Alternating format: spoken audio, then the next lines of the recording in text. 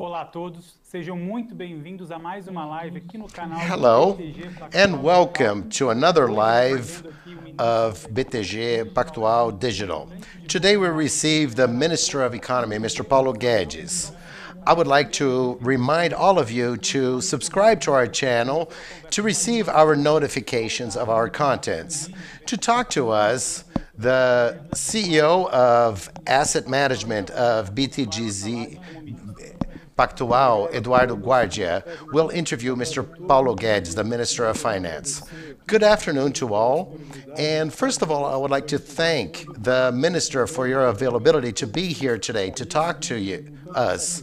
And this is such a difficult moment for the country, and it involves so much sacrifice for the population, and it's a great responsibility for you as the minister to take such difficult decisions to mitigate the effects of this very serious crisis. I'm sure that we'll have a great series of questions to our Minister Paulo Guedes, and he will present without interruptions. And in the end, we will open for questions to the minister. I would just like to ask, before the minister starts speaking, I would like to mention 4 very important topics for the current economic debate. 2 are in the very, very short term, which have to do with the necessity to leave the lockdown and the capacity to people to move about without collapsing the health system, and also the efficacy of the measures announced by the government to mitigate the effects of this crisis. So these are very short-term issues that I would like to discuss, and I see 2 very important topics that need to start being discussed, even though this may be implemented a bit further down the road. First, we have the need to start thinking about resuming the economy after the isolation period. So how will we do this? Which sectors will be affected? What is our capacity to bear with this cost? And finally, resuming the reforms, and how will we bear the costs resulting from this crisis? So this is a fundamental topic that we need to discuss in the near future. So how will we pay for this, and how will we distribute the cost of the fiscal impact of this crisis? So these are very complex topics that need to be dealt with, and nobody better to discuss on this than our Minister Paulo Guedes. So once again, Minister, thank you very much for your availability to be here with us, and the word is yours. Good afternoon to all. I will start on the same note that I have used when I talk to you. Everything will work out.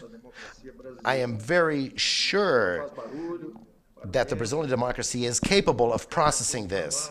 It is noisy.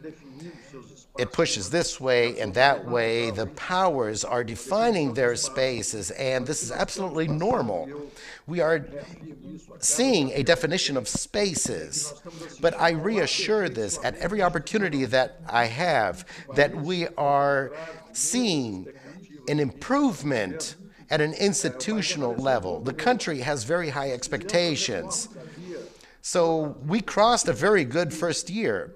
We did the reforms. There was an expectation to construct between the executive power and the legislative power strong ties. We were unsure if Congress would support the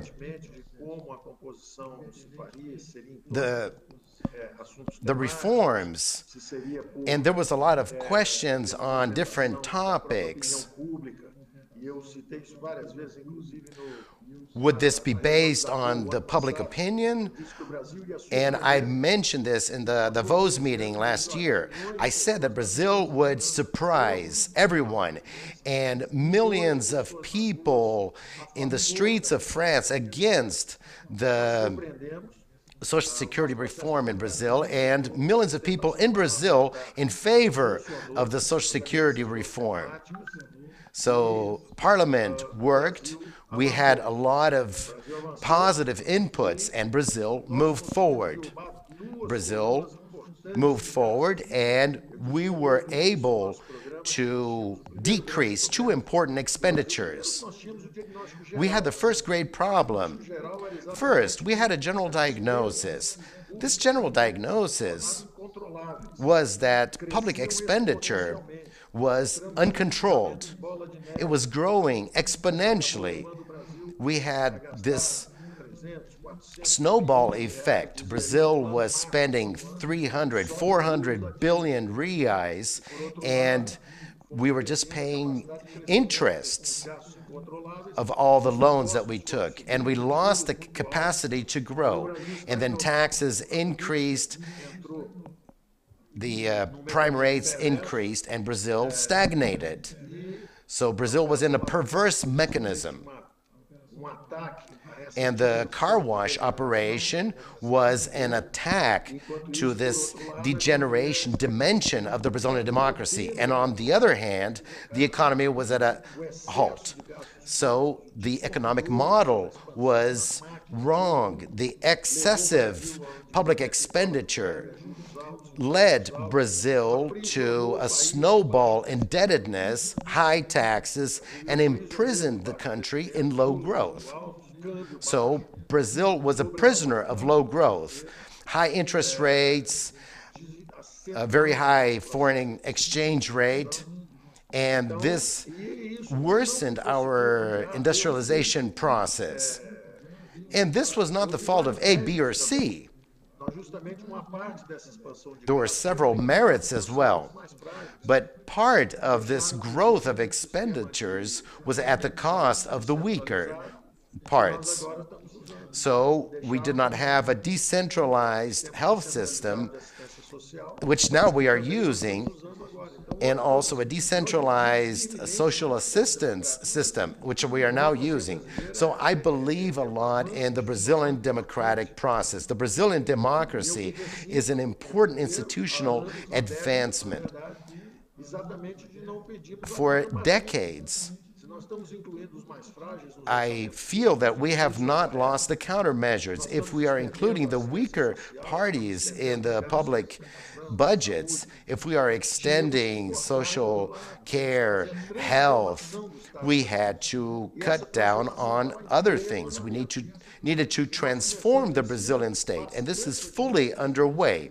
We started this year very optimistic.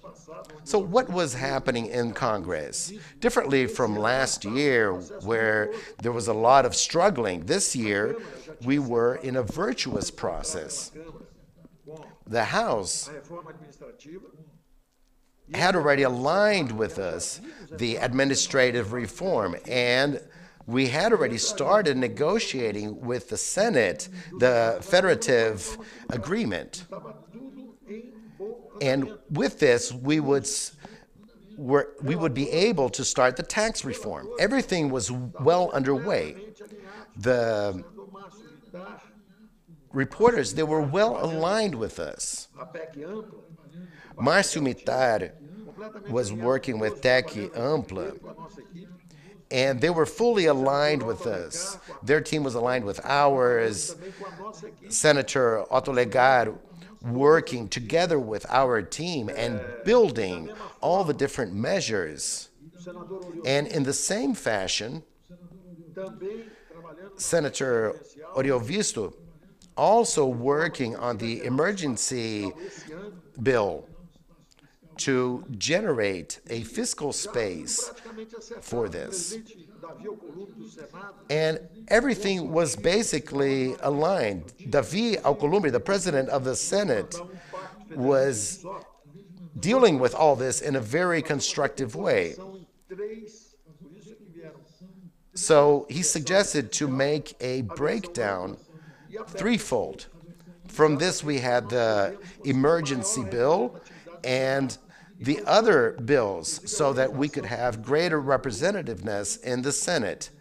And under the recommendation of President Davi Alcolumbre, we divided this bill into three parts so that we would have one realtor in the Senate, and also a group of parties focusing on another bill and another group of parties focusing on another bill. So we started the year very optimistic about this year. So we would have very little political noise despite the upcoming elections, because there was a huge alignment between the president of the House of Representatives and of the Senate, and the president providing the fundamentals to transform the Brazilian state. So we were moving in this direction. In Davos, it was said that the global economy is decelerating, but Brazil is starting to take off. And I repeat, the first half of this year, the first quarter of this year,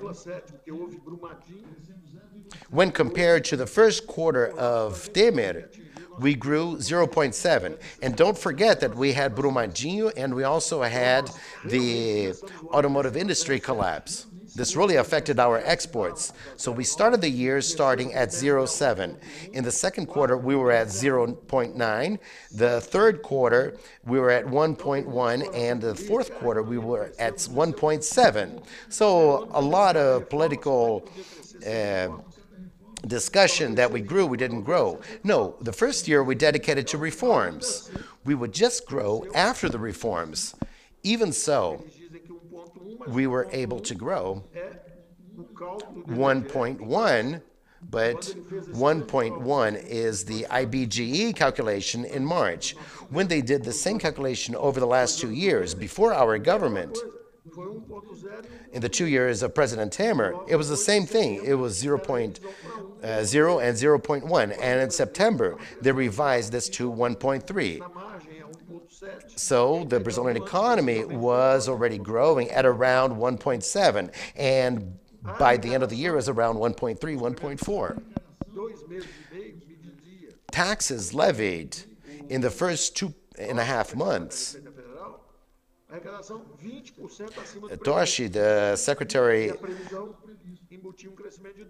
of Internal Revenue Services, stated that we grew at 2.4%, which was above the expectation of 2.4. So there are a lot of political speculations around this. Maybe the levied taxes was dropping, but that's not it. In February of last year, we had the best record in levied taxes for February. In January, we had the best January in our history in terms of taxes levied. In February, we had the second best month, because in February of last month, it was very high, because as soon as we took office, we sold off a lot of companies and a lot of taxes were collected. So you take 1 month of this year and you compare this to an exceptional month of last year, and you say that you're not collecting enough taxes. We have already learned how to deal with this. It's sad, but that's part of life. Some people, they provide good information, others poor information, but time is the best remedy of all. So an excellent beginning of year, several industries commenting with us that they were having double-digit growth. Many companies were celebrating. I don't want to mention names so that I don't seem that I'm directioning this to one or another company, but great entrepreneurs of the civil construction sector were growing at double digits, and others growing at single digits. Private credit growing very, very well here in Brazil because we deleveraged some of the public banks, and private credit expanded.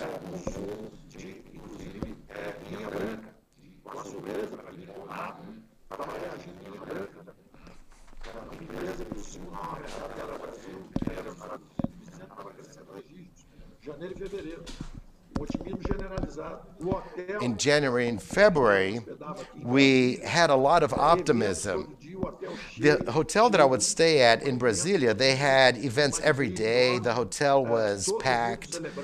They were very happy with the results. Everyone was celebrating the growing of the Brazilian economy.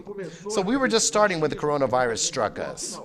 So when the crisis started in China, many people asked me, did you find out about this in February or in December? We were following the global economy. We knew that in December there was a serious health issue in China.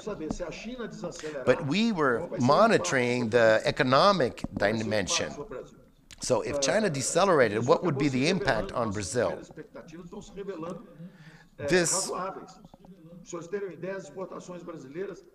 confirms our first expectations. Brazilian exports did not drop yet. They are increasing, as a matter of fact, because the drop in exports to Europe was compensated. Our exports to the U.S. dropped more than 30%. The drop to Argentina was more than 20%. It was compensated by the accelerated exports, guess to whom? To China. So when we started following the economic dimension of the Chinese crisis, we knew this was a pandemic, and we were following this as if it were a Chinese health issue that would affect the integrated supply chains around the world, but would not have an effect on Brazil. And this seems like a reasonable work hypothesis. So we are not observing a drop in exports to China. So this is why we are starting to monitor the Chinese crisis, not thinking of the pandemic. Since in Brazil we have Zika and dengue, and we have health issues like this, they have the H1N1, the H1N2, and now COVID. So we were just following the economic dimension of this, which is our area.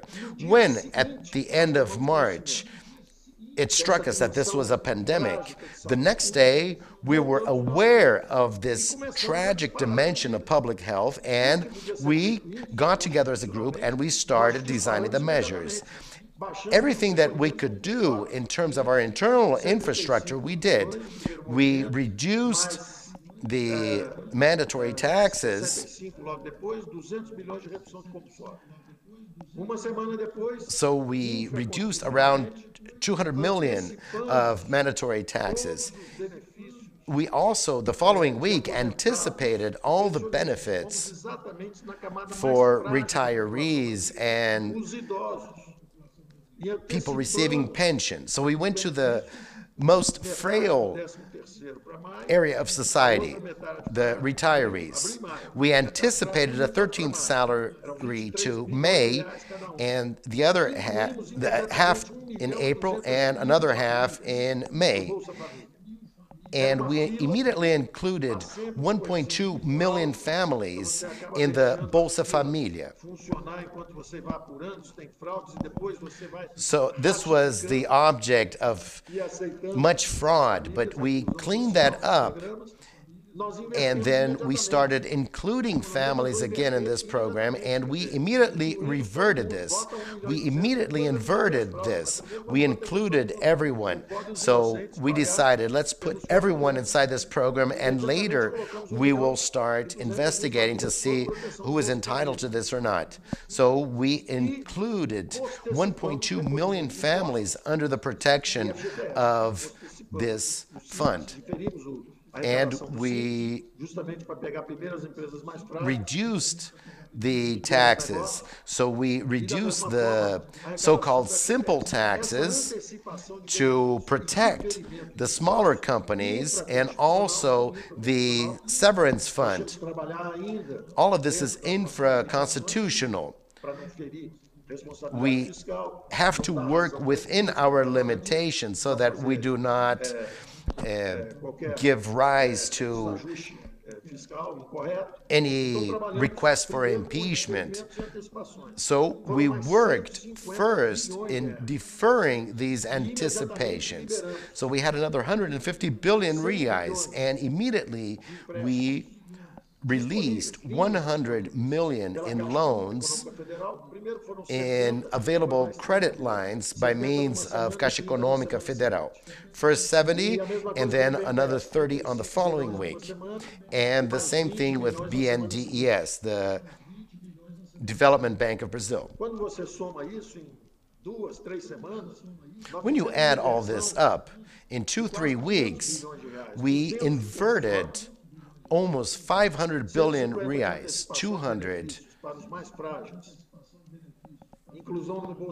mandatory, 150 billion for the mostly affected by these measures, and we did this via Caixa Econômica Federal, plus another 50 billion from BNDES. So 500 billion reais, which will be injected into the Brazilian economy in the next 3 months. So we left the structural reforms and started a mode of emergency measures. The president's definition for this moment is to preserve lives and jobs. Measures that could help the economy so that it could preserve its vital signals. The president signaled this, but he was poorly interpreted. You have the first wave, which is of health, and the second wave, which has to do with economy. So you have to work with both waves. We cannot let this become a Great Depression. We need to be very careful to save all lives possible, but we need to preserve the vital signs of the economy. It's like a bear hibernating. When it leaves the cave, it leaves strong and will celebrate life. It did not lose its vital signs. It just saved energy. And this is what we have to do. We will continue paying our light bill, because otherwise the working capital of the power companies will dry up. And we will continue paying for telecommunications, and that's what we're doing nowadays. The same thing has to do with the super harvest. Minister Maria Cristina, and also supply, like Minister Tarcísio's area. Food needs to be distributed to all cities. We can reduce some lines of activity, but we cannot discontinue the signs that will preserve life. Maybe we will return in a V shape. Instead of having a Great Depression, we need the capacity to be able to react down the road. We will once again surprise the world. Last year, nobody believed abroad in our capacity to deal with the diverging opinions. And Brazilian democracy once again reassured itself, processed the reforms despite all the noise. Noise occurs every day, but the measures are moving forward, and Brazil is progressing. This week, last week, we had the spring meetings of the IMF. They were also done by teleconference.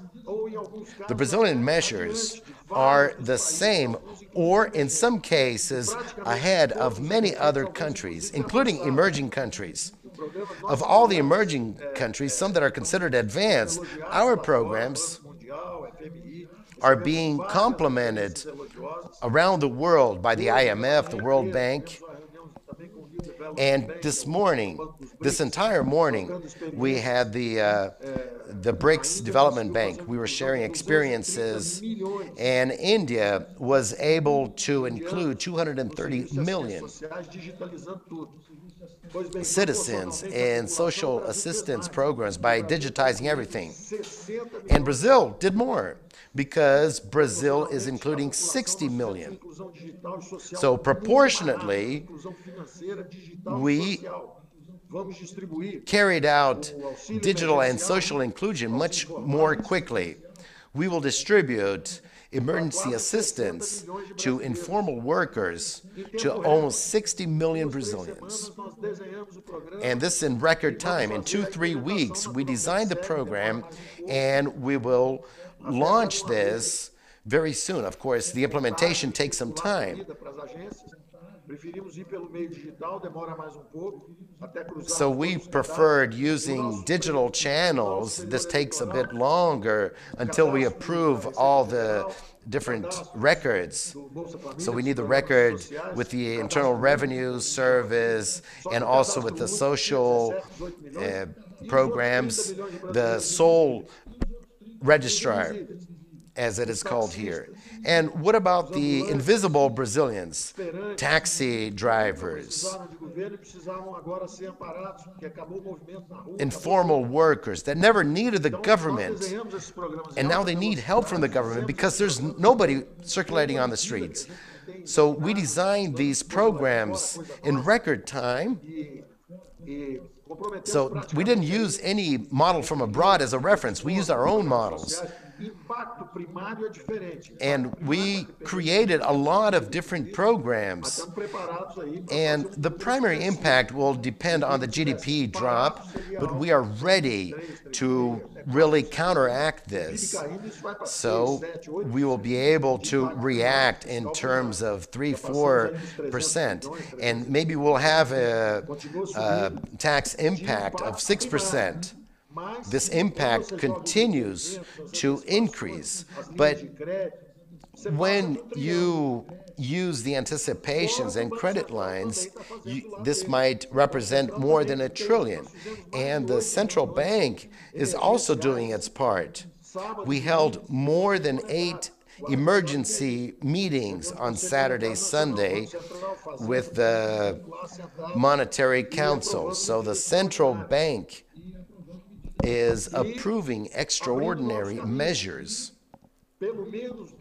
and we are opening new paths. Since we don't have a central bank, it works as a Federal Reserve outside, and it works in this small, in its own shell, and does not have contact with the real market.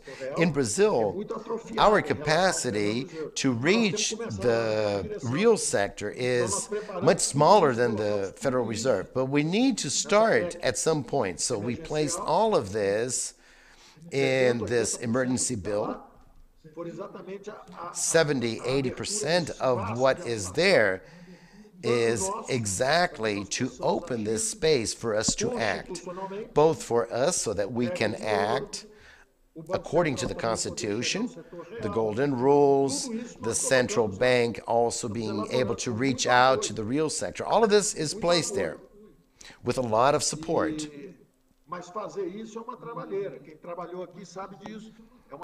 But it's a lot of work to do all of this. It's very hard work. And we're doing this in record time. Everyone is working very hard. The Congress, the Senate, the President, the ministers of the Supreme Court are also pushing very hard. And they need to revisit something here or there. This is happening all the time. I don't need to specify on the details. But we are trying to reduce unemployment very quickly. And if you now request companies to talk to the unions, they're going to fire and later talk to the unions. So there was an opinion that we should try to explain, look, we need to soften this. Otherwise, this will strengthen the unemployment rate. Many people are willing also to help and are proposing things. For example, we're not going to pay our bills. Let's not collect taxes for a certain period. If we do this, we will disorganize the economic element. If we start to authorize interruptions in the vital functioning of the economic means and suspend payments, I would say that for the economy, the inverse will occur. From a health standpoint, we need to be as distant as possible and avoid contact. But regarding the economy, we need to walk hand in hand. So you need to pay your suppliers, pay your clients, etc. If we suspend the payment mechanism, we quickly disorganize the productive sector. So our efforts have been to push in this direction, and we have reached almost 500 million in aid. And then we reached the law of public calamity. With this, we immediately launched the greatest protection network, which was to protect informal workers, which was also extended to the Bolsa Família, and the value was increased from 200 to 300 reais. We always use the most conservative numbers first, and then we know of the political numbers and how this works. And the president, since he requested this protection later, asked to increase this from 500 to 600 to show that to save lives is our priority. This is the first most important step. So social isolation is perfect. We fully support this. Everything's okay. But also, in a democracy, it's very valid to tell the truth. So there are two critical dimensions. There is the health dimension, but immediately afterwards we have the next wave, which has to do with economy. And depending on how we react to the first wave, we can worsen or not the second wave. We can be socially isolated, but the most of telework and social assistance to maintain payment to the weakest and also income for the unprotected and maintaining the vital channels open.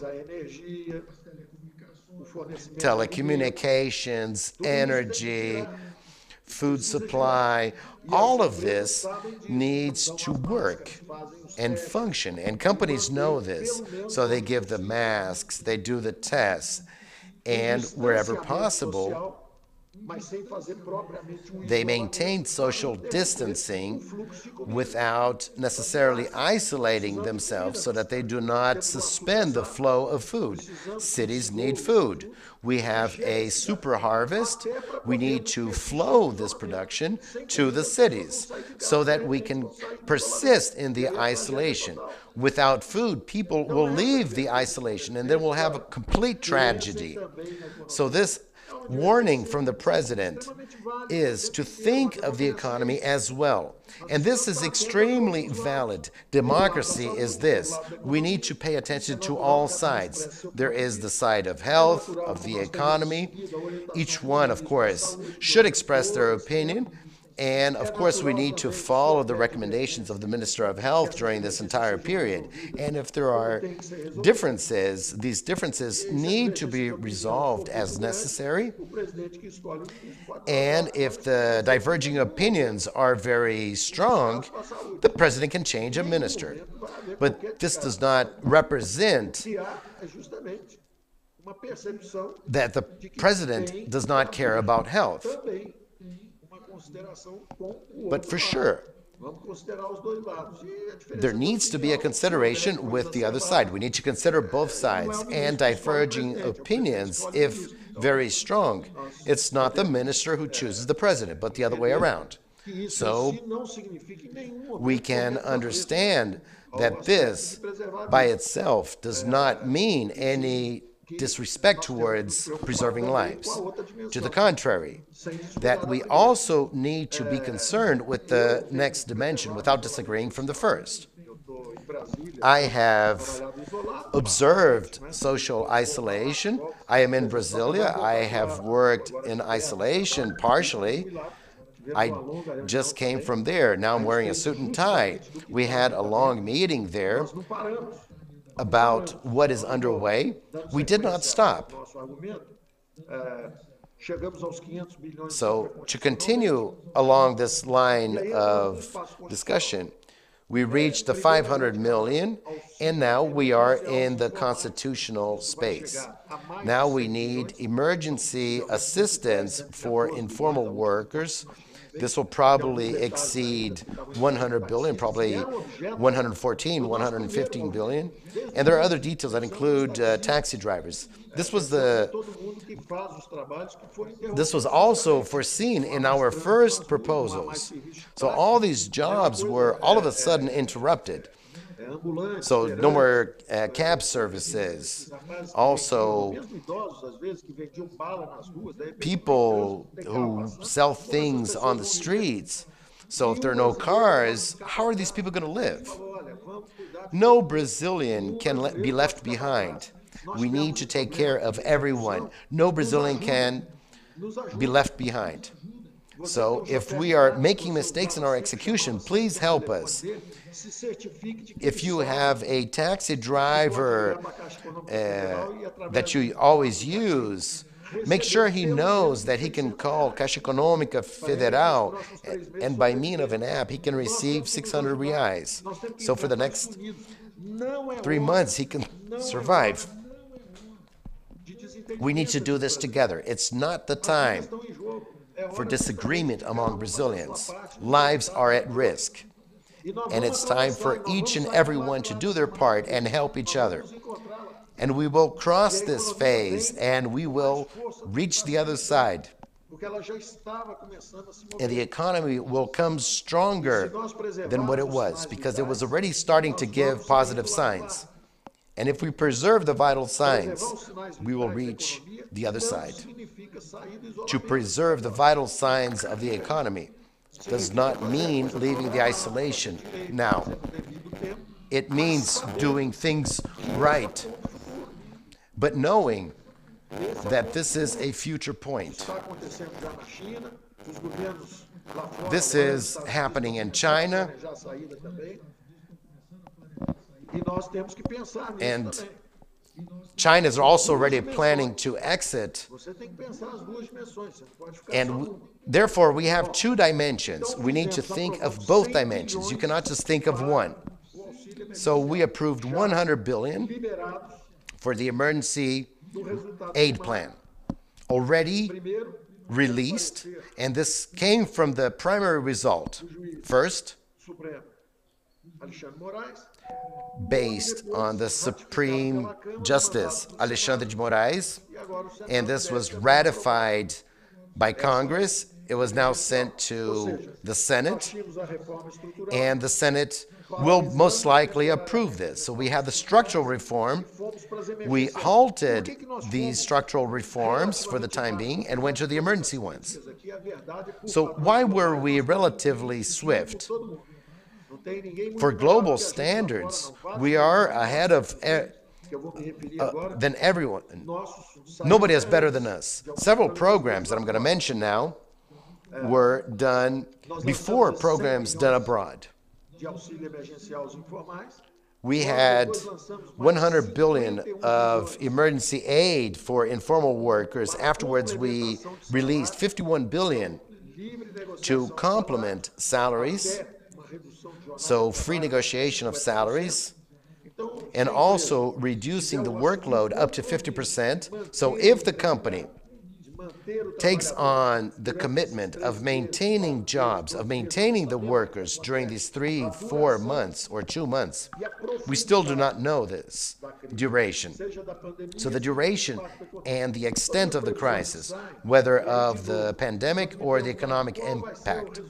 And all forecasts, when somebody asks me what will be the primary result that you would ratify, I always said during the campaign that I want to go to zero.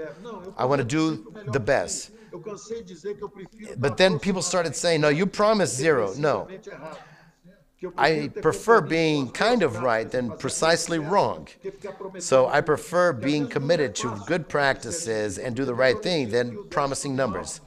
Numbers are easy to be reached sometimes. I could have promised that the nominal deficit, instead of 150 the preceding year, would drop to 140. And then when I said 137, everybody would applaud. No, that's not what I want to do. We did 95, much lower, but we didn't promise. What we promised was to work in the right direction with the most effort possible. So the final data is the result of good work. So if the work is well done, the result is positive. So we need to focus on doing the right thing, not promising numbers that can be easily reached to say that we reached the goal. We will always try the big, bold targets, always the impossible. And if we reach what is possible, we'll be happy. But if we do better, we'll be even happier. So we had a strong reform that resulted from our work. Okay, we can celebrate. It wasn't the ideal, but I commemorate this and I'm very happy with the result. So we were able to contain the first uncontrollable expenditure. This was growing 60, 100 billion every year, and in an uncontrollable fashion, we chipped off 100 billion a year at least. And this will generate almost 1 trillion in 10 years. We need to celebrate. This was an incredible partnership with the Brazilian Congress. So I'm very happy. And the Brazilian democracy delivered once again against the skeptic ones who did not believe in Brazil. They didn't believe in the economic team, in the president, or in Congress. And we delivered. In the second year, we had much better perspectives. We are hit once again. That has nothing to do with us. Something from abroad. Are we going to cry? No. Let's face this head on. Again. The first protection layer for the weakest, let's try to protect them as much as possible.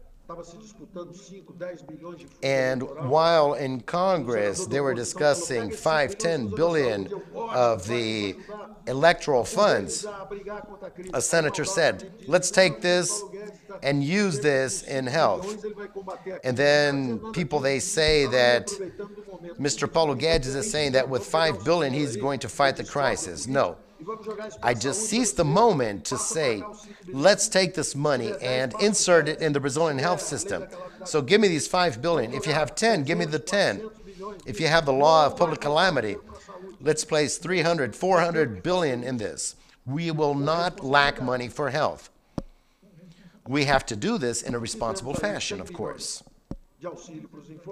So we got the 100 billion of aid for informal workers. We put another 51 billion to complement payrolls. We got 34 billion from banks for cash flow of companies between 360 up to 10 million in annual turnover. So these are the weaker in society. And this was to complement the salary compensation. So if the company wants to maintain the workers for 3 months, they can reduce the workload by 20-30%. We will complement this. So if the worker received 3,000 reais and his workload was dropped by 50%, we will complement the 50% of the severance fund. So we will basically pay the drop in salary. But what if the company says, even if I reduce by half the salary, I don't have enough cash flow for the other 1,000. Do you like this employee? Was the company doing well? Was this a virtuous company? Okay, here's your cash flow. So the payroll of the company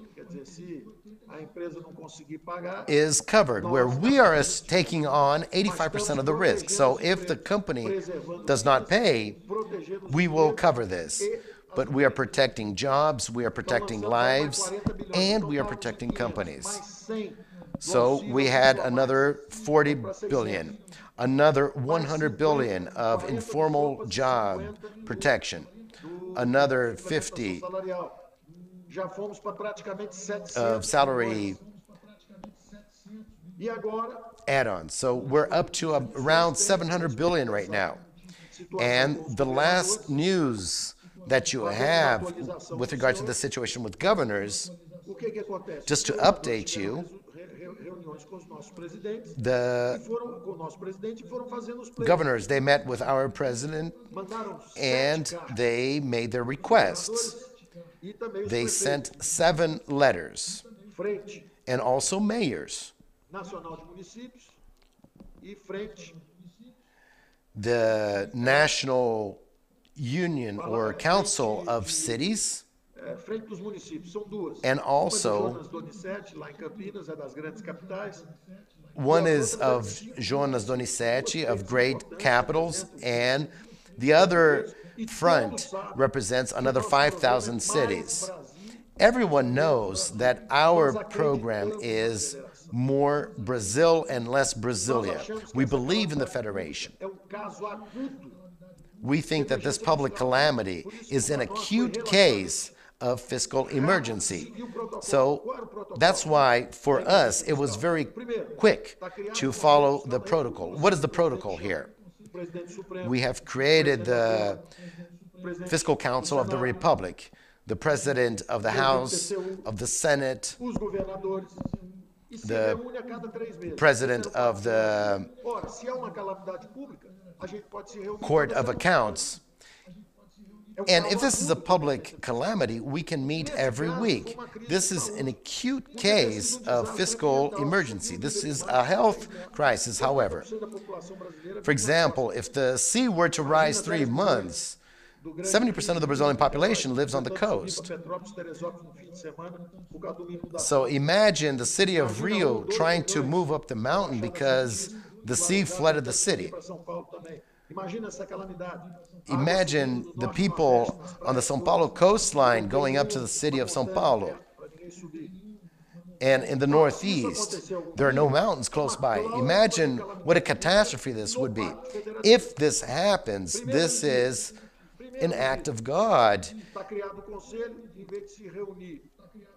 in the federal level.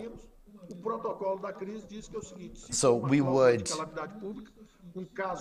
meet every 3 months and re-discuss this. So if we have an acute case of a fiscal emergency, we were preparing ourselves for a declaration of fiscal emergency from governors or mayors, etc.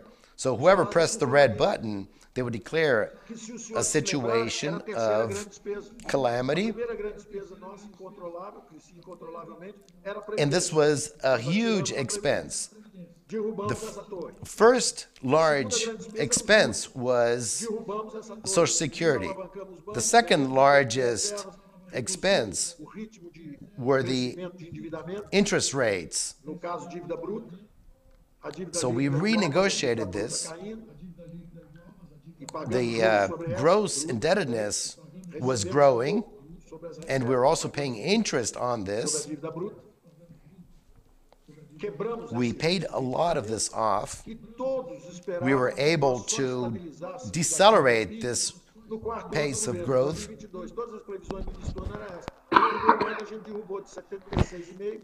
And everyone thought that we would drop this more slowly.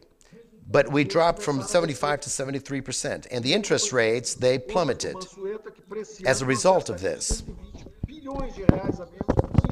Mansueta was expecting that we would spend 120 billion less in interest, and for the next 4 years, around 400 billion.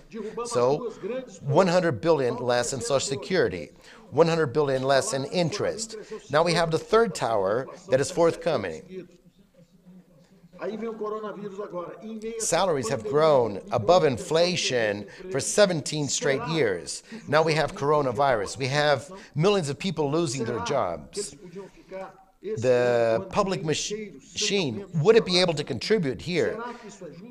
Could they stay this year and next year without restating their salaries? Could they contribute with Brazil? Many people asked for a 25% drop in salary, reducing the workload. These workers are at home now. So we have 30% decrease in the workload and decreased pays, the salaries by 30%. But that's not what we did. We thought that it would be more important not to take away the purchasing power. Much to the contrary, we're injecting purchasing power into the economy. So we thought it was more important to lock this, to protect this.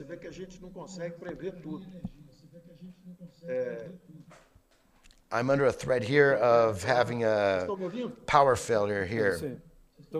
Can you hear me? Yes, we can hear you.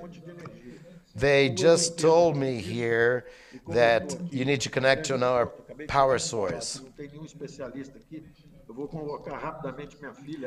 I don't have any technician here to help me.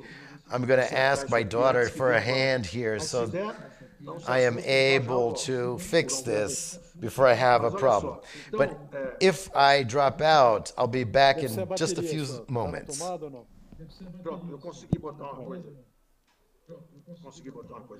Okay, I was able to make some arrangement here. But look.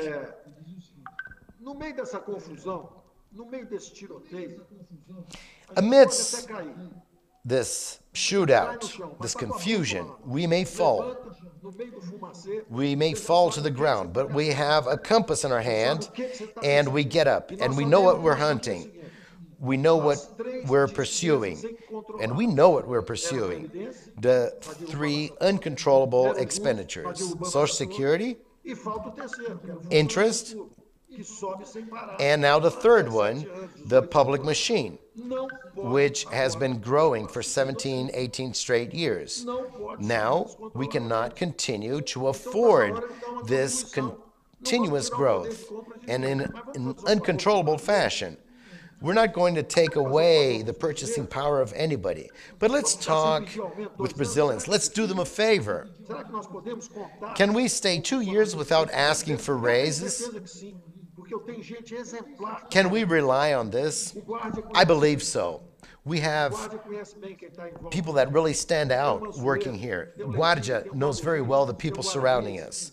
Mansueto, Valderi, Guaranis, you know all these people. You have dealt with them. These are extraordinary people. They work morning, afternoon, and night. They are really spectacular people. And they say, Minister, we have to do something. We have to give our contribution. What is our contribution? And I always used to say this. I need to signal that this year was different. This year was an emergency, but not next year. This year was different. Next year, I need to be sure that all expenditures are in the right place. Interest rates will remain low. Social Security will have 100 billion less in privileges. Next year, we'll have 200 billion less in privileges because it's 100 per year. So, this is our countermeasure. And this is what we need to do in the amidst this crisis.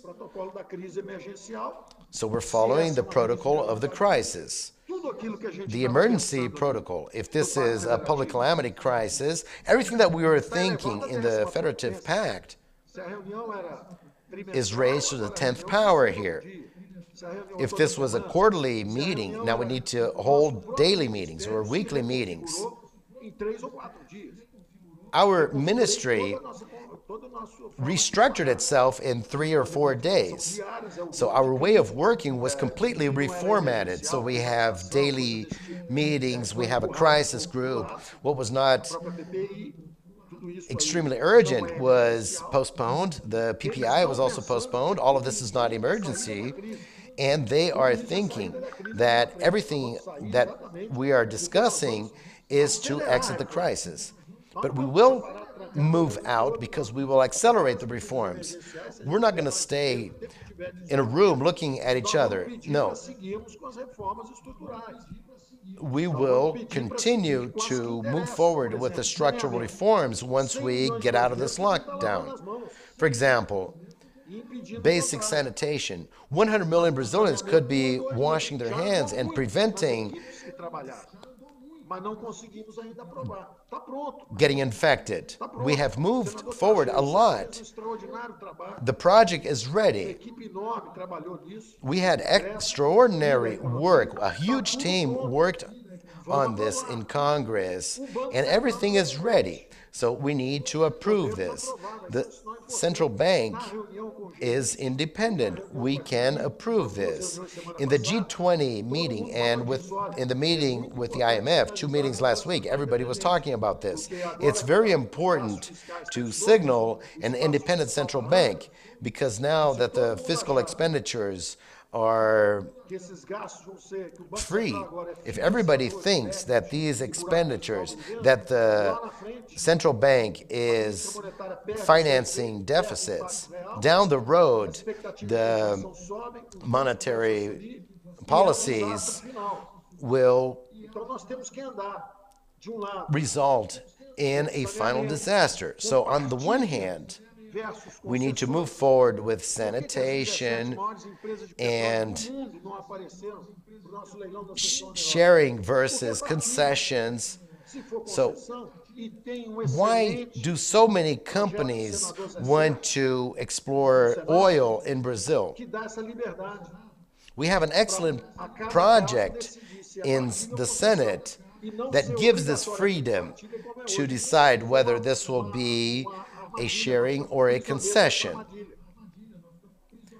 We were a prisoner of this trap for many years, and it was not effective at all. And this favors corruption because the government needs to renegotiate this every year. Even after the foreign investor buys the plots for the right to explore oil, they need to negotiate this with a state-owned company in order to know if they can or if they agree or not to explore oil, if they will maximize costs or profits. So this was a tool used by the French government to do business with corrupt African companies. The 17 largest oil companies come here to buy here. We have the oil and gas frontier, the mining frontier, the sanitation frontier, the concession and privatization frontier.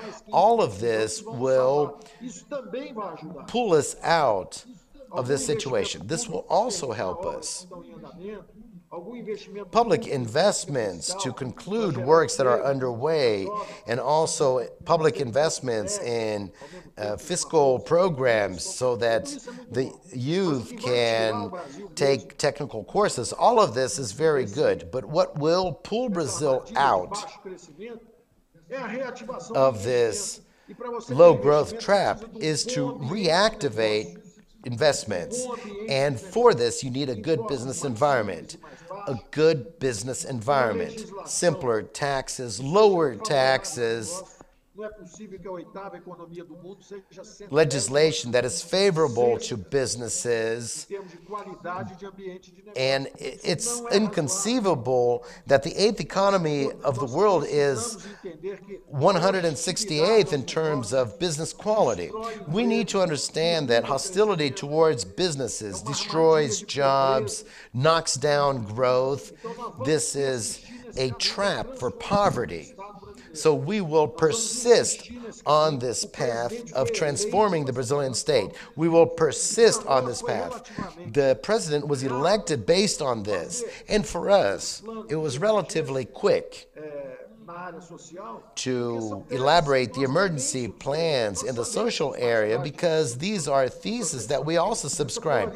We know that the weakest need protection. This division is part of politics, but good economists know that the educational voucher, minimum income, this was created by Milton Friedman at the University of Chicago.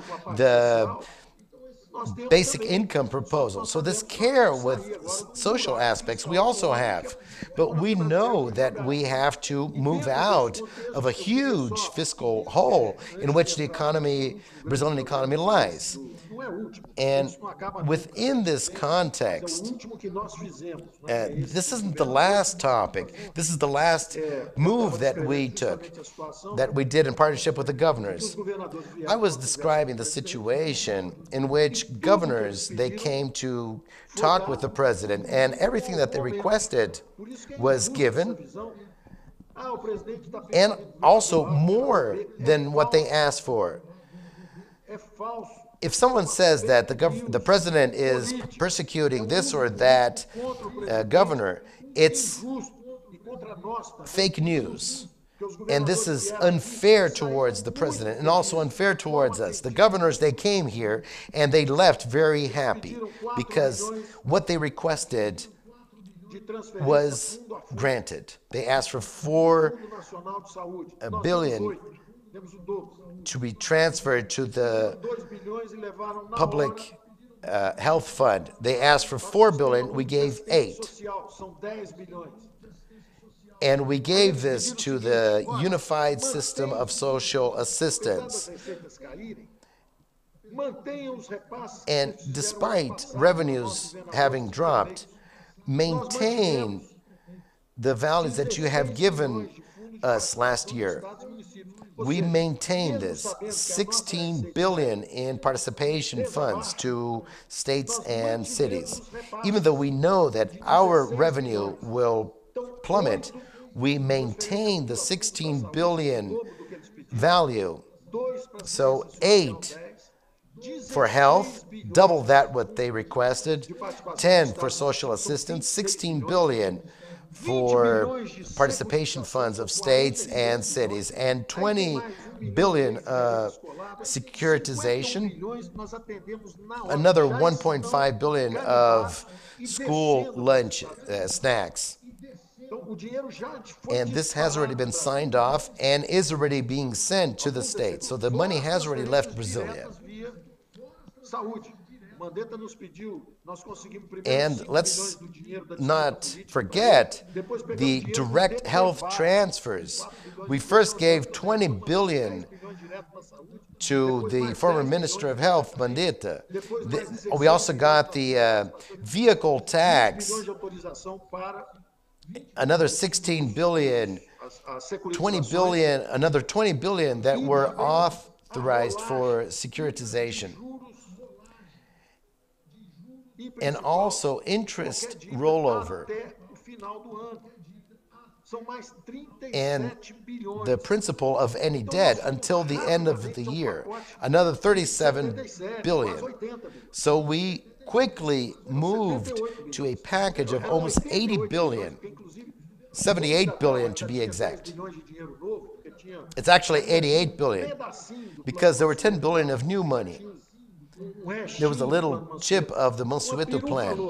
There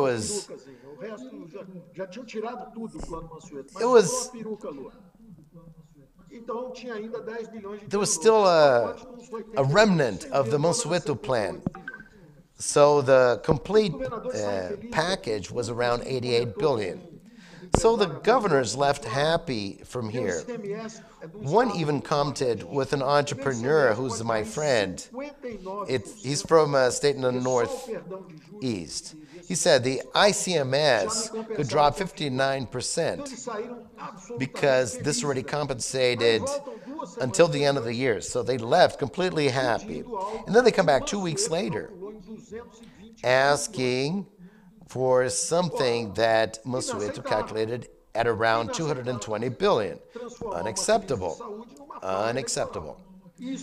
To transform a health crisis in a political issue. This is non-Republican. We cannot act like this. We will not jeopardize the future of Brazil and the future generations by transforming a very, very serious health crisis in a fiscal crisis by simply exploding the Republic's budget.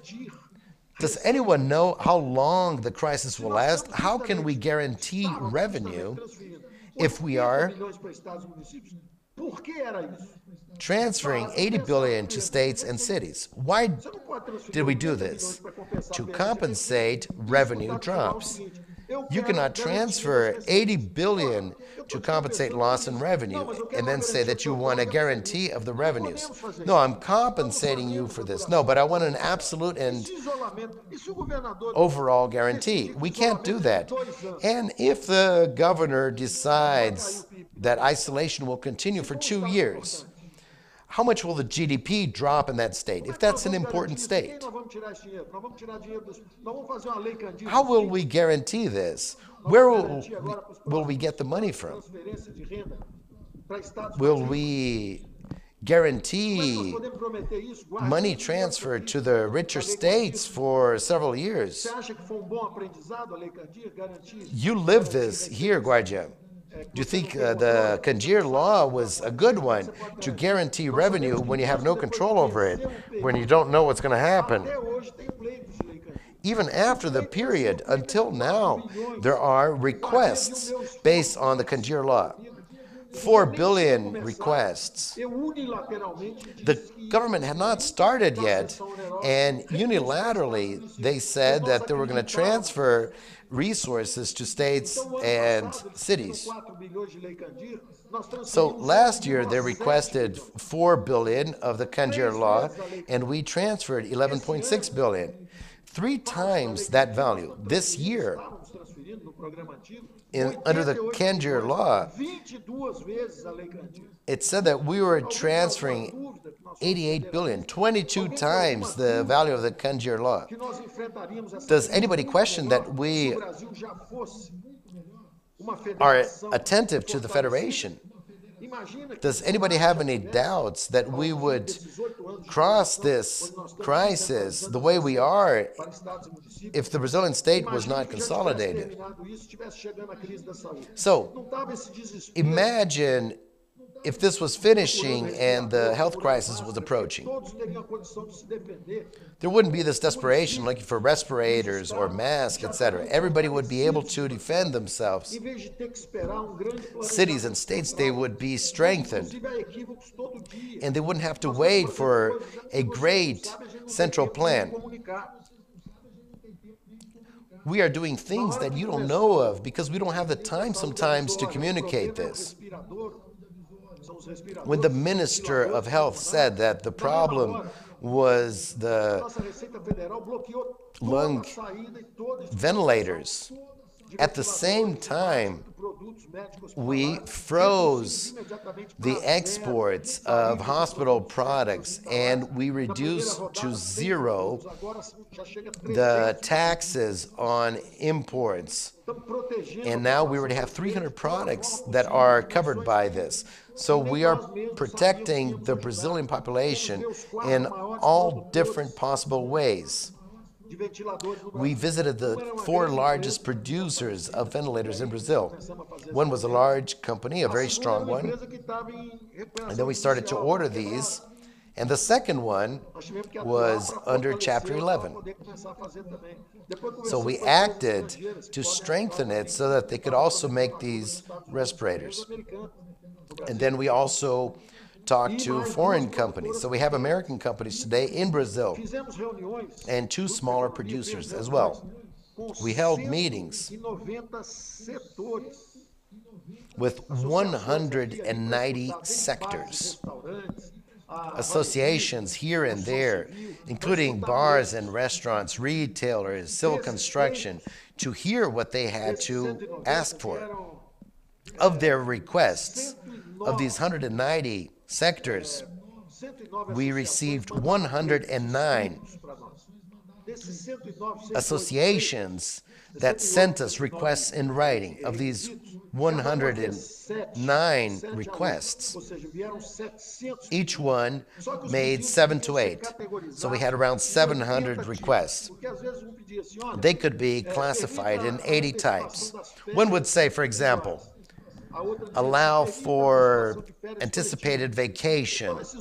Another one would ask for collective vacation. So the item is the same. One is collective, the other one is individual. So we took these 700 and something requests, which dropped down to 80. And there were 3 types: tax requests, regulational, credit, and labor related. So these were the 4 types. So regulations. Airliners, they sold tickets. All aircraft are grounded, and they had to pay with a fine to those who asked for a refund.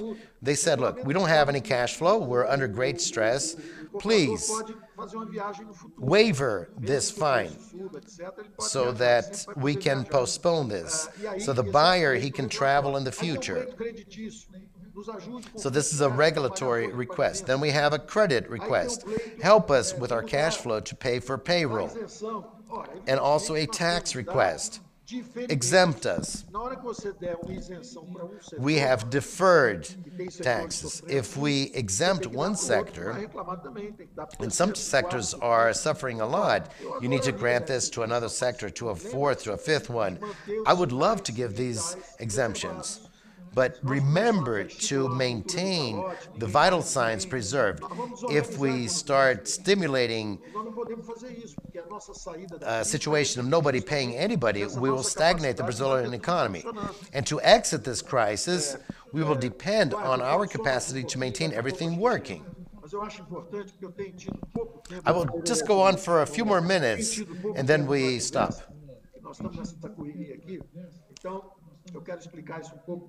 We're rushing a lot, so I've had very little time to talk with you. So I'd like to explain this a bit better. So we got all these requests, and we are helping wherever we can. We're helping in the Ministry of Health, and we gave him 10 billion to help. And indirectly, we did this by means of states and cities, by percolating the funds to them to help fight this. And we're doing as much as possible, going to these companies. Today I received a report saying that we produced 50, now we're producing 100, and now we have increased to 600 ventilators per week. This is very good. Before, the forecast was that under the best circumstances, we'll be able to make 300 something a month, and now we're making 2,400. If we have ventilators left over later, that's fine, because it's better to have too many than too little. So we're really rushing and pushing things here. And regarding financial aspects, just to wrap up and then open for questions, this last dimension, which is this large package. We reached 88 billion with governors. They were very happy. 2 weeks later, they come back under Mansueto's calculation for 220 billion. This was unacceptable. They reformulated the request. Apparently the number is lower, but we had already granted 50 billion, but this was a very conservative number, depending on the extent and depth of the crisis. There were several principles that we could not accept. One was this, of the unpredictable. I cannot assume it's irresponsible to take on a commitment with something that is unpredictable. If the collapse were of 80, 90% of the revenue, and if we had a total collapse of payments, and payments simply vanish, how am I going to sign something that 3, 6, 12 months from now, Brazil is bankrupt? So I cannot sign something that is unpredictable, that is completely unpredictable. When we talk about the predictions, you say that the GDP is going to drop 2%, 4%. Any well-prepared economist knows what is the change in regime. Changing the parameters is endogenous. All the prediction models do not work. Any economist making predictions is skating on thin ice. We know that the coefficients are endogenous. They become unstable. It's the criticism of Lucas to econometrics. The economic agents are atoms that think. This is not exact science, the same as biology. We do not know what is the contamination rate when we are going to overcome this virus. We don't know. Biology is an inexact science. There's nothing bad in this. We have empirical irregularities. This is extraordinarily useful. So it's always very useful to follow this, but there are moments in which there are discontinuations in the parameters, and this is one of those moments. So an economist made a forecast of 1%, another one said 4%. Maybe one is optimistic, the other pessimistic, but I'm not going to commit to one or another forecast. We are going to do our best, we are going to preserve the vital signs, and we are going to get out of the situation as quickly as possible because we are committed with the reforms that will make Brazil grow once again. This is the path we will follow. So when the governors came back, they did not come back. We received a project. Apparently, if we increase this to 220, the governors would support this. But here we have a conflict because I go to the edge of the river. I don't cross the river. And I stop there at the river bank. Apparently, things went to the Senate. The Senate annexed this to another request. So this will now go back to the Senate, and we are working with the Senate on this. Yesterday, I stayed 3 hours talking to Davi Alcolumbre and several senators. There's a huge understanding as to the nature of the crisis. They also supported the emergency budget, which has a lot of merit from the House, and I'm sure that Brazilian democracy will work very well, with a lot of noise, but achieving its results. So I think this week we will receive good news. I think things will move forward. I think that there will be an important consideration on behalf of the Senate. Based on the nature of this agreement, we had already reached 78 billion. And with this perspective of 220, we had huge instability, but apparently, with another 30-something, it is possible, because in reality what is happening is that if there is a structural countermeasure, it's okay that this aid advances this little. For example, if salaries do not grow at all levels, and I would like to emphasize our learning from the Social Security reform. So the union made the reform, states and cities were left out, and later there was a huge struggle to gain this. So if we are able to have all salaries at all levels of the federation, city halls, states, cities, and the federal government, if all of them commit to not have salary increases, I think this is an important signal that we knock down the third tower of uncontrolled costs. Costs will be under control for at least the duration of this pandemic. So since we have this pandemic, everybody has to pay for this. Some are paying for this with their lives. Some people are losing their lives in the midst of this crisis. Some lost their jobs, their means of fending for themselves.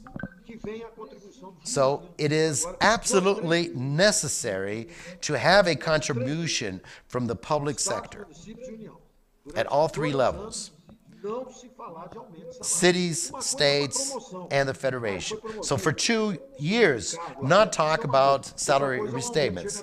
If somebody was promoted, this is one thing.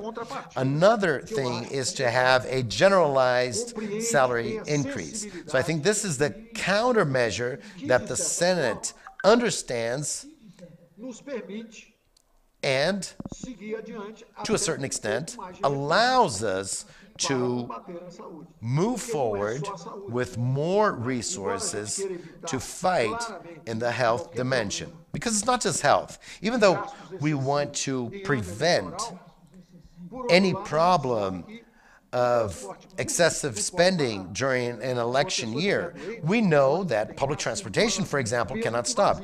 If somebody is sick, buses need to stay in circulation, even if empty. Many people are asking to federalize this issue. No, it cannot be done this way.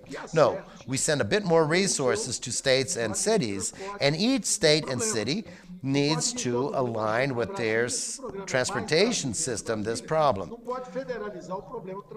If this program is more Brazil and less Brasilia, we cannot make public transportation a federal issue. For example, youth, they are at home because they're not going to school and they don't have enough to eat.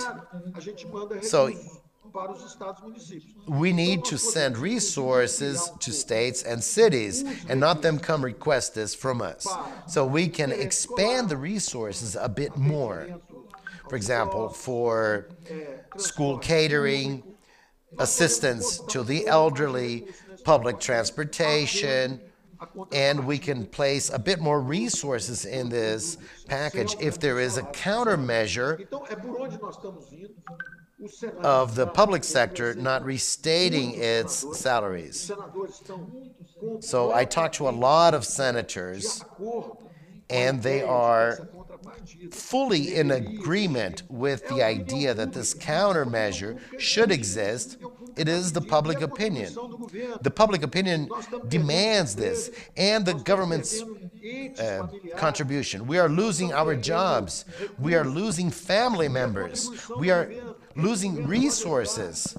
And where is the government's contribution? Where can the government help us? So this is something that the political sphere is sensitive to. President Davi Alcolumbre is conducting this at a personal level. yesterday he stayed 3.5 hours with me, and we called the president to discuss several times about this. And I personally talked to several senators, and I will continue talking to them over the next few days, because we need to do this. And this is our democracy at work. Our democracy is like this. We try to align to provide results. We need this result. Everybody knows that money for health cannot be lacking, but everybody knows that this cannot become an electoral campaign issue. So I'll stop here. I would like to say that we are being tested. The crisis will mold the best in all of us. We need to be resilient. We need to cross this together. And this is not a party issue. It's not a left or right wing issue. No, we are Brazilians, and together we need to cross this storm without losing our direction. These are trying times, but we will collaborate. We will contribute, all of us, and we will always live in a moment of collaboration. I don't want to fight with anyone.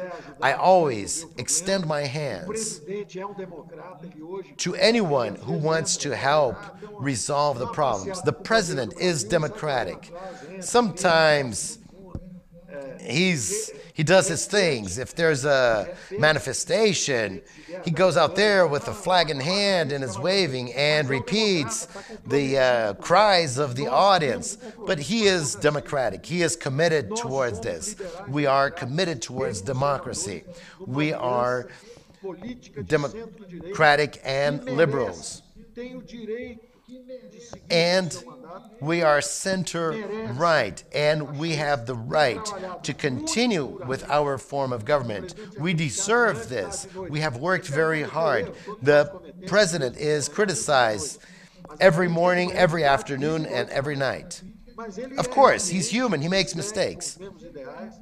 But he is strong. He is tough. He continues with his ideals. He fights very strongly to not let Brazil slip in terms of practices, whether political or economical. But many people are helping us.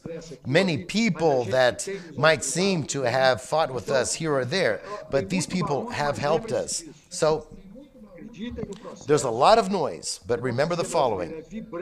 Believe in the process. Brazilian democracy is something vital, and we will cross this crisis. So let's open for questions, Eduardo. Thank you very much. We have many questions. I will try to focus here. But first, an issue that is of concern to everyone. It's a topic that you touched on, which is exiting this crisis, the recovery, and the format of this recovery. Looking at the IMF spring meeting in which you participated, the numbers are very negative for this year. The global GDP should shrink 5%. And in the US and in Europe, it's going to be stronger. In Latin America, it's also going to be quite strong. You talked about a V-shaped recovery to bounce out of this crisis, and also maintain the vital signs. My question is, for us to have a V-shaped exit, what more does the government have to do, or the V signs? Is that it? And you also mentioned the reforms. I agree about the importance of the reforms for sustainable development, but this requires time for approval and for its economic effect after the approval of the reform. So my question is, what gives us this condition to think that we will have this V recovery? And what will allow for this faster recovery of the economy? I always try to be very clear. Maybe this is my teacher's side, and why sometimes I use extreme examples to illustrate a point. I don't want to sell dreams. I don't want to sell an easy way out or a quick ticket. This needs to be our attempt. And your question is perfect. What would we have to do for this to become a possibility? The attempt needs to be this. If we try very strongly, maybe we exit in a U. If we don't go for a V, maybe we are in an L shape. So I need to fight for a quick exit, and this will depend on the following. First, it's what I mentioned about China. Before knowing that this was a pandemic and that this was much more serious, and when you have social isolation, and this is the variable that you don't know how to deal with. You don't know how long this is going to last. You don't know how fast this transmits, how many people will die. Since everything is unknown here, what was said abroad is that 1/3 of the impacts would have to do with the collapse of the global production change. So applying this to Brazil, so 1/3 comes from commerce, from the commerce shutdown. We won't be able to bear with this. This will generate serious consequences. People will stop exporting to us, so several inputs will be lacking, etc. Then in some cases, you mention a 5 or 8% drop in the GDP. And 1/3 will come from abroad. And the other 2/3 will have to do with the internal market. So when you stay at home, you will decrease the vital signs of the economy. And this is why we have been discussing to have a vertical lockdown instead of a horizontal one. I normally don't like talking about this because I don't understand about health. So I simply follow orders of the Minister of Health. So if he says, I simply obey. But what might leave us a bit optimistic as to the exit speed when compared to others? Nobody knows the extent and the duration. But I know that the world was decelerating and Brazil was recovering, giving signs based on the structural reforms. So I cannot forget this, that Brazil was moving upwards and the world was moving downwards. And this was happening when we were caught by this shock. So now I will look at the effect of the exports. Until now, the effect was zero. Of course, we lost in tourism, industrialized products, but we increased agribusiness, exports, mining. So many sectors are increasing their exports. So this external whiplash didn't come yet. So now we need to focus internally. So what is happening inside Brazil? Vital signs are still preserved. Things are becoming critical. Of course they are. We don't know how long this lockdown will persist. And we don't know how long the economy will resist. We really don't know. The Minister of Health was saying the following, that the curve would increase in April and May, and it would flatten, and in June it would start dropping. Now we're reaching the end of April. May and June. Does the economy withstand 2 more months of isolation? In July it starts dropping, everybody's going back, etc. So this is the question, and the point of discussion. The new minister is saying that he will base himself on data and studies and will study a scheduled exit. So we started formulating all these programs. Today we have a program that is being done, which is a microcredit, which goes from 0 to 10 billion, and we have bank consortiums that are being set up. We already set up a committee, an internal committee. We're starting to call some bankers and discussing restructuring and how we can do this. We want this to be a market process. You cannot save sector A or company B. Our commitment is to save Brazilians, to save and protect the weakest, and prepare the cash flow for 2-3 months that might be difficult. So what we are doing is organizing things. So we're launching a micro credit program for small and mid-sized companies, and we're already talking to banks to protect the productive chains. We need to use the intelligence of the private sector. The private sector needs to help us. By the end of this crisis, I don't want to see a public bank at the end of this. Caixa is doing this. If we had already digitized the poorer classes of Brazil, we could already have transferred part of this to private banks. If we take companies in Brazil and say, look, those you will undergo a test. If you survive, great. If you don't survive, go home. This could also be done by the private sector, and large companies have offered support to us. Smaller companies, they will stay isolated. Family-owned companies, they will receive this aid and they will fend for 2 or 3 months. So we're trying to cover all different bases and profiles. So what is the effectiveness of these plans? We have created programs that sometimes are not effective.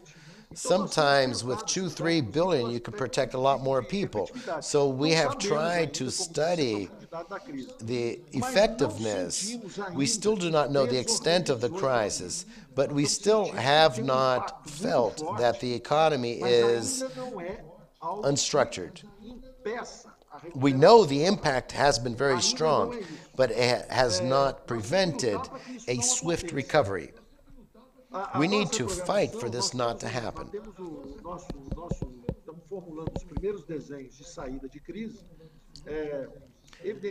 We are designing the first studies of how to pull out of the crisis.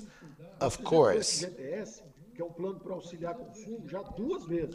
we did the FGTS, which is a severance fund. We already did this twice in a very well-based way. We joined PIS-PASEP, 2 forms of taxes, and we already invited 2-3 generations to get this money. And we also have the severance fund, but we don't have enough liquidity to provide this to the population at large. When you have a fund that is very liquid versus another one that is not so much, all the owners can withdraw this money. We have already called 3-4 generations, but nobody went there to get this. So probably we need 20-30% of that money in cash, but the rest we can program on this. we already invited people to withdraw the money for consumption. We need to also focus on investments. And the way we will bounce out of this crisis is by means of investments, improving the business environment, simplifying the tax structures, milestones for good business environments with oil, with sanitation.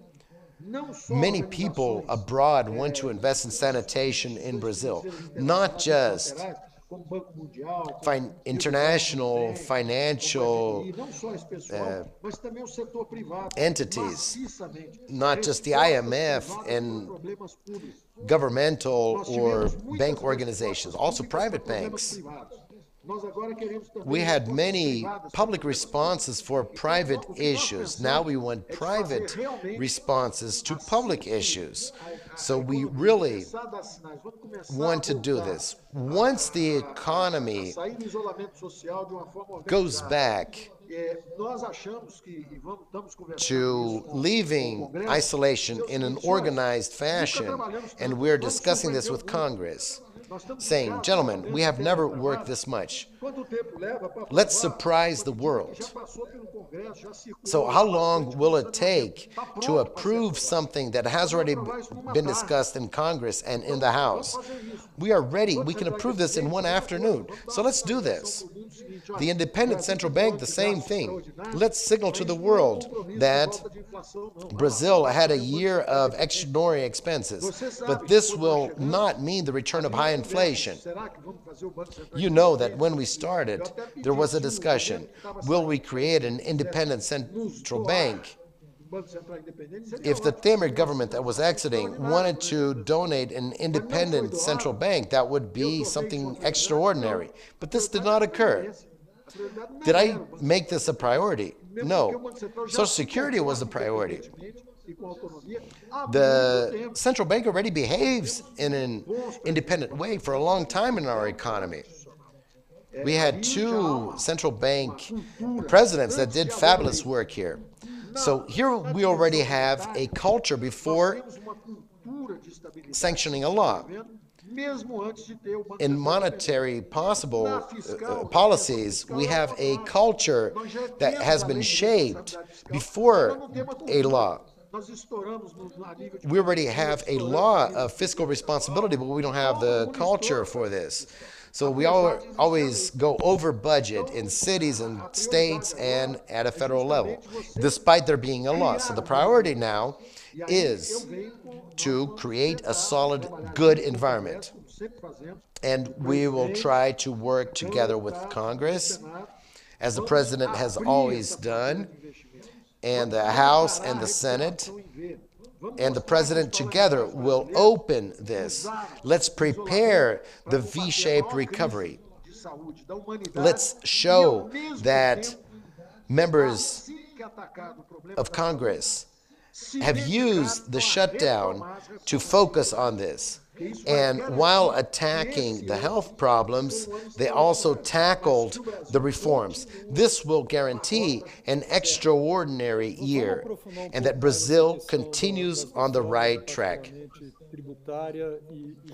Let's talk a bit more about the reforms and tax and fiscal reforms. Before talking about the coronavirus, we had a gradual tax adjustment approach. We knew this was not enough, but it was the pillar of this gradual adjustment. So the tax reform in this context was to remove the distortions, remove aggressiveness, and provide Brazil with more efficiency. Given the degree of fiscal deterioration that we will see as a result of the reaction to this crisis, is it still possible to work in gradually reducing expenditures and look at the tax issue just based on economic efficiency and reduction in regression? So my question basically is, how will we pay for this bill? Will we be able to save taxes along the road? Basically, we do not want to increase taxes. We believe that Brazil has too many taxes. And we have a tax madhouse. Brazil is hostile to entrepreneurs. Brazil is hostile to generating and creating jobs. I never stopped tackling taxes on payroll. This is a weapon of mass destruction for jobs. 40 million Brazilians with informal jobs. They are condemned. They have no technology to increase their salaries or their living conditions. It is a crime that we commit against them by placing taxes in the most wrong of places, which is upon payroll. This is a crime against Brazilians. We need to find an alternative fashion of collecting and levying these taxes, which is not upon labor. So the way out will not be to increase taxes. This year needs to be an extraordinary one. And maybe we will have a net indebtedness this year. Last year, we deleveraged public banks, we lost some reserves, we were able to tackle some fundamentals with Social Security, and interest dropped, and we saved 120 billion in interest this year. So we need to continue following what works. So if Caixa Econômica Federal has great profits this year, send us over the dividends. Please send these dividends our way. BNDES, at this moment, cannot afford to do this. They cannot deleverage. So leave BNDES aside this year. They don't send us any resources, but it needs to participate in the programs, and maybe we will need to contract loans abroad to help everybody in here. And one of its vocations was to be an export-import bank, so it could get cheap international loans and bring this and help the Brazilian productive chains. So both BNDES plus private banks are working hand in hand to focus on productive change. For example, if a company that orders airplanes and the company is stopped, that airplane will cease to exist. This is something terrible. So the aircraft is grounded, but soon the aircraft will be flying again, and then they will order 26 airplanes from Embraer, and they will order plastic and rubber and other materials that are necessary for that productive chain, engines, etc. So who has this intelligence? The banks are the creditors of these large companies. Do you think this crisis increased protectionism and opposition to multilateralism, and do you think this will make exports more difficult? Certainly. When great tragedies occur like this one, you attempt trailing some existing paths. Protectionism worsened the Great Depression in the 20s. It was worse. So everybody will try to protect themselves to a certain extent. This already happens with the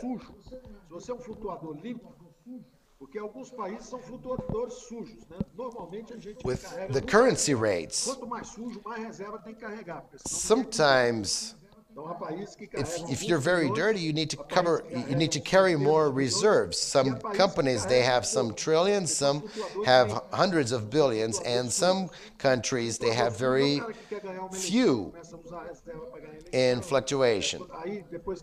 So sometimes you see issues like somebody wants to win an election and afterwards they increase the interest rate, and then they have a snowball indebtedness effect, and this will affect future generations.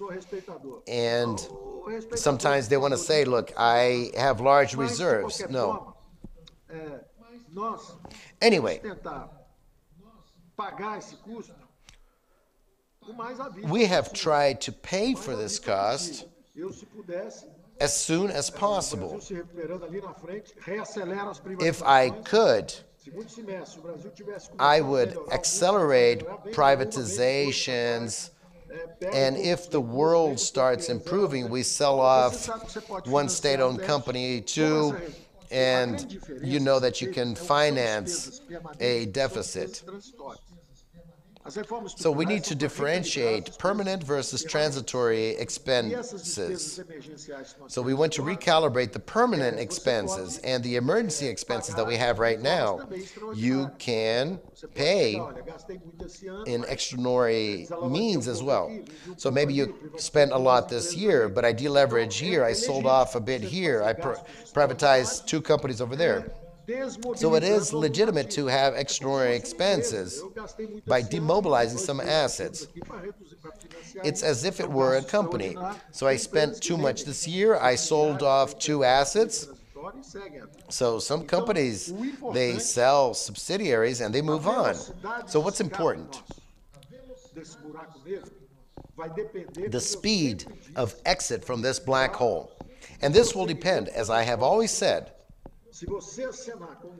of moving forward with the structural reforms. If you focus on an important future, this will be nothing more than a tough year. If you do not conduct the structuring reforms, this will not be 1 year of a nightmare. This will be the beginning of a nightmare. You start contaminating the following year, and then the following, so on and so forth. So, how can we levy taxes to pay for this year's losses? Depending on the GDP drop. So this is why it's so important to maintain the vital signs of the economy. If the economy drops to zero, the primary expenditure increased 3.8%, but next year it goes back to 1.5, 1.6% of the GDP, and interest rates are dropping. So the financial component is decreasing, and then everything becomes absorbable. So this was a difficult year, but next year the important expenditures are being lowered again. So I insist, we need to use resources and assets, demobilize assets that we can this year to decrease indebtedness, and we need to be obsessive about this so that this year, which was extremely difficult, does not contaminate our speed of escape. Our speed of escape will depend on primary investments. We will have some public investments, but the numbers are low. If you take the public investment numbers here, it's 1.5, 1.2% of the GDP. If you double or triple this, it's very little. So you'll move from 10, 15 billion and move up to 30 billion. This is not what will pull Brazil out of this hole. But you know that the private sector is capable of mobilizing 100, 150, 200 billion in 2 years. If you just take the investments in oil, for example, we could have received 100 billion last year in the pre-salt. So it just depended on our attitude to the business environment. If this was a good business environment, we could have brought 100 billion. Sanitation, we could have brought another 100 billion. Concessions could have brought another 100 billion. Yes, Paulo, everything depends on the National Congress so that we can move forward this agenda. My question is, if this tension that we are living with the states, this always has a strong repercussion on the Congress. Do you think this can jeopardize our capacity of moving forward with reforms as of now or in the future? I will repeat what I have always said. I was asking myself this question at the beginning of the government. You know this. You know of the difficulties and expectations, and you gave me a light smile when I asked if you wanted to stay with something, and you signaled already helped enough. I think things are very tough. So you know that things are quite troublesome. What was the result? The president had less support from Congress than the former president Temer. Temer was probably more favorable to the Social Security reform than you thought Bolsonaro would be. There was no solid basis in Congress, etc. And I always said, I believe that the president will be a shield for the reforms. He will guarantee the working environment for the reforms. First hypothesis. Second hypothesis, I bet on the Brazilian Congress in moving forward with the reforms. What was the result by the end of the year? A president who apparently did not have support from Congress, he delivered a reform that was 2 times stronger than the other president. And you can't say, no, at the time you had the scandal, etc. No, he could have put this reform as the first measure. But why didn't he put this as a priority, this reform? Minister Meirelles said 50% is strategies, 50% is execution. Execution and strategy would be to set the Social Security reform as a priority, and execution would be to execute. And apparently he was not able to execute this. So supposedly he was saying, no, we need to revisit this execution. The problem of the current government is the execution. The strategy seems good, but the execution there was not there. You have been there. You know that the execution is not easy. Why were we able to do this? Because Congress supported us. So do not be impressed by the noise. Brazilian democracy is loud. We bang pans. You have those horns in stadiums.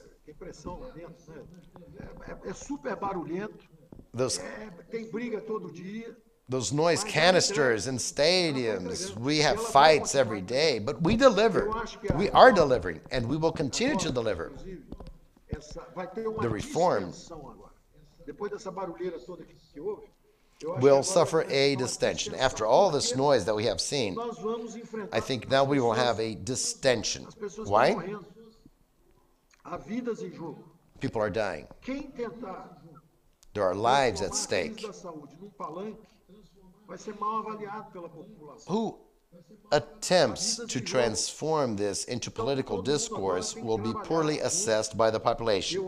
There are lives at stake. Everybody needs to work together, regardless of parties, of being opposition or situation, and personal misunderstandings. Sometimes there's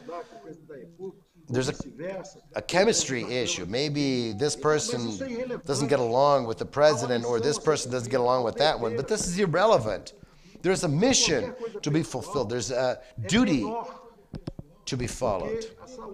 Anything personal is smaller than the health of all Brazilians, of the life and jobs of all Brazilians. So I believe in this fully. The pressure is very large. Sometimes I forgive. Sometimes people offend me. I used to be like this when I was young.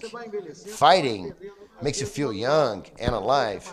But as you get older, you start understanding the other side. Sometimes someone is younger and is pressuring someone who is frail at that moment and offends a person. But you can't get into this.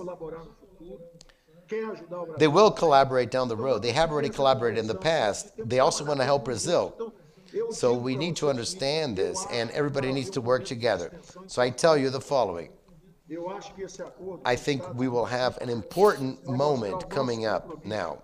This agreement with governors and mayors will show our commitment towards the state and preserving lives and towards health.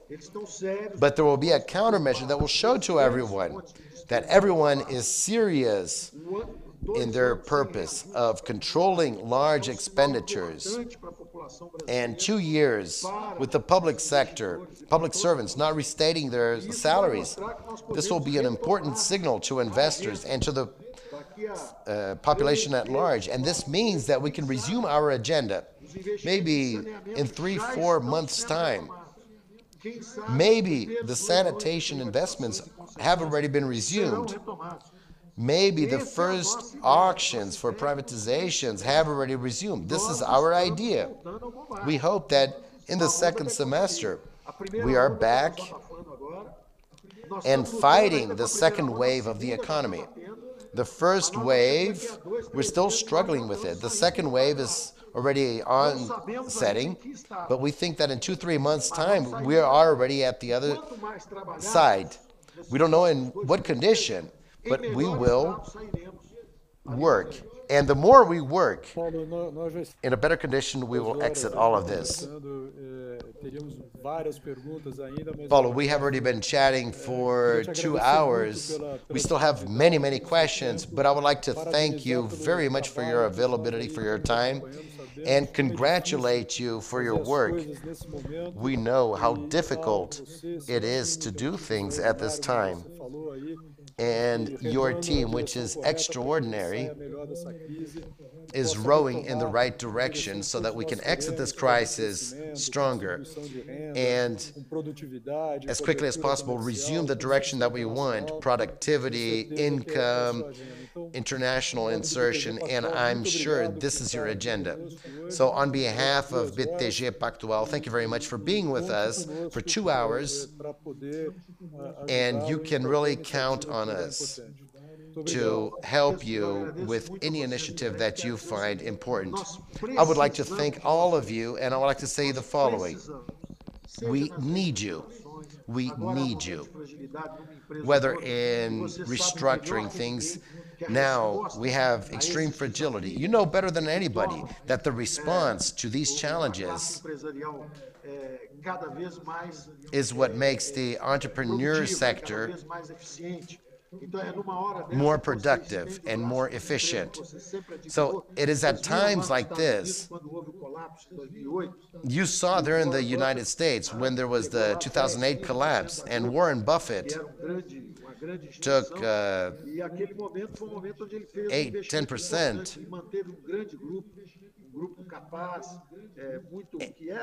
And he invested in this group that was very important. Goldman was inspiring for Pactual. We had 10% of what Goldman had in terms of assets, and they were able to restructure large companies that faced difficulties at one point or another. This is the moment in which you need to come forth and say, look, I know you're good, we are with you, and we will offer many things in terms of to large banks to facilitate this. So we are there, and we will offer opportunities to help these companies and groups survive.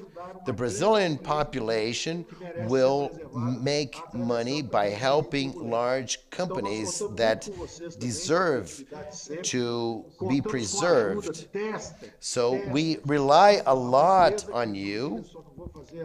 So test. I should advertise this company, but I cannot. And further down the road, I will thank everyone who helped us. They offered 1 million tests, and they gave 70,000 to employees, and they were going to donate another 930,000 throughout Brazil. So let's help everyone. The cab driver, the cleaning person, maintain their payments, maintain the hairdresser's payment. Let's show that we care about everyone, from the smallest attitudes to the largest companies, with structures that allow us to cross this. So we count a lot on the private sector. I believe in the markets. We will bounce out of this crisis, and we will exit based on private investments, based on a good business environment being created. Money from abroad, money from within. We will transform this crisis into a deep opportunity for growth. We know that if this money is already decentralized, Brazilians will have more capacity to defend themselves. If we were already moving forward with this federative pact, Brazilians would be able to participate. If sanitation had already been approved, 100 million Brazilians would be washing their hands, avoiding contamination. So we need to exit like this, and we rely on the private sector. And we also rely on the contribution of the public sector and the private sector. So everyone needs to give what they have best during a moment of crisis like this. Thank you very much, Eduardo, for the opportunity, and we will cross together. I would just like to reinforce this last point. I think the private sector has shown to be solidary during this moment. We at BTG, we have not laid off any employees, and we have partners at the bank who are offering resources. So the private sector in general is mobilizing and doing its part so that we can exit this in the best possible way. I would once again thank you very much for your availability to stay here 2 hours with us, and certainly this was very enriching to everyone. Thank you very much, and good luck and all the best to all of you. Thank you.